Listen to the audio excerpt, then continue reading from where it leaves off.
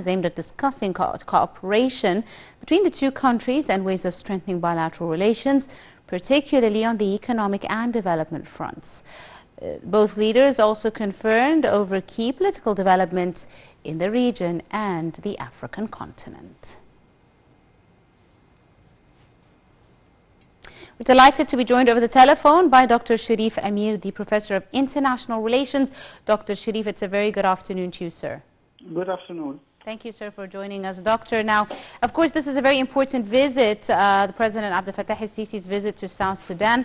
Tell us about the significance of this visit and a bit of a historical background of relations between the two countries. Well, we all know that Egypt participated, or let's say we were the main player in organizing the peace between the factions, the rival factions there in South Sudan. Yes. Always there was the envoy, the Egyptian envoy, General Abbas Kamel, the head of the intelligence service, mediating between the factions, because Egypt is very keen for the stability of South Sudan. Yes. We know that South Sudan is very strategic for Egypt. Since the first day they got their independence. We didn't want to see that there would be a foreign presence there that would harm Egypt. Yes. So that's why President Abdel Fattah el-Sisi is taking things very seriously about the cooperation between both countries. First of all, economically, it's a very fertile land there, and it's a rich land with all the sources that it has, even the oil there, and electricity. So I think that President Abdel Fattah el-Sisi sees this country as a partner that could be very helpful. Yes. We all know that Egypt, for example, just built a dam in Tanzania. So we are heading in a very powerful way in Africa. Yes. We inaugurated a new chapter of relationship. Absolutely. Now we have also the relationship, after the economic relationship, we have also the security and the geopolitical relationship. We know that sometimes there's problems between North Sudan, the country, and South Sudan, the country. So we all know that there has to be always a mediation, Egyptian presence there, so no one will take our place in this. We all know that the South Sudanese leaders trust Egypt and trust President Abdel Fattah el-Sisi, and they know that their stability there is always hanging on Egypt's mediation. Absolutely. So the future of this country is bound to Egypt. Yes, indeed. Dr. Cherif, let's talk a bit about some of the most important prospects of cooperation, specifically during the current period of time between Egypt and South Sudan. Look, we all know that South Sudan has a place which is very important in Africa, and then the Red Sea, also bordering Red Sea, and also it's the Nile. Let's not deny it. The Nile is very important, and we all know, unfortunately, how the government of Ahmed Abiy in Ethiopia is still dealing with the negotiations. With this file. Yes. So I think that now, let's face it, what's going on in Ethiopia is very, very critical. I think that all the countries, whether Egypt or South Sudan, we know that there is something very dangerous taking place there about the independence of the Tigray. So I think that there is instability in Ethiopia. I think that now Africa has to work together. We have to work together about finding a solution there. I think that things are getting out of control in Ethiopia, and I think that we have to coordinate now with our brothers, whether in Juba, whether in Khartoum. We have seen lately, for example, the military maneuvers, the first military maneuvers between Egypt and North Sudan with Khartoum.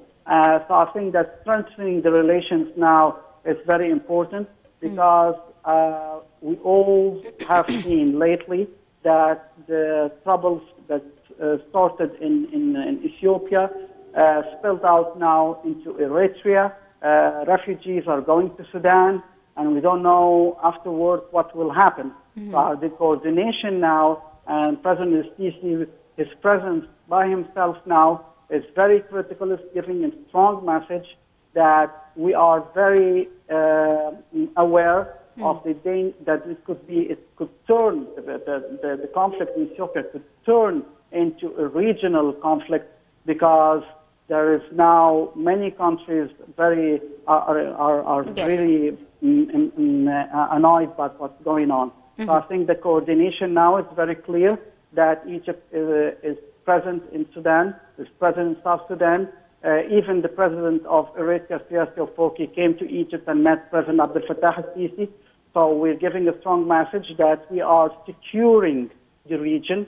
We are securing our background, if you can say it like that, backyard. We are trying to show the leaders in Ethiopia that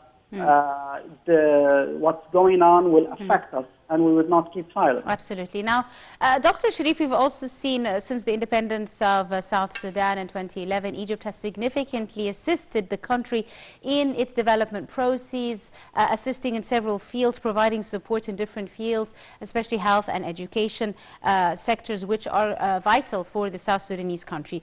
Let's talk a bit about the medical and educational assistance, which has really been at the forefront of the Egyptian-South Sudanese cooperation. Well, lately, Egypt inaugurated a huge medical center in South Sudan. Yes. It was our Minister of Health, and also the General Abbas Kamel went there. So we were present there to show our brothers in South Sudan that we are there to contribute in the building of their country, not destroying the country. And I always said, let's make the comparison between what we have done in Tanzania in the infrastructure and what we have done in South Sudan, and what Turkey is doing in Somalia by creating their a military base there to kill and spill the blood of these innocent civilians there.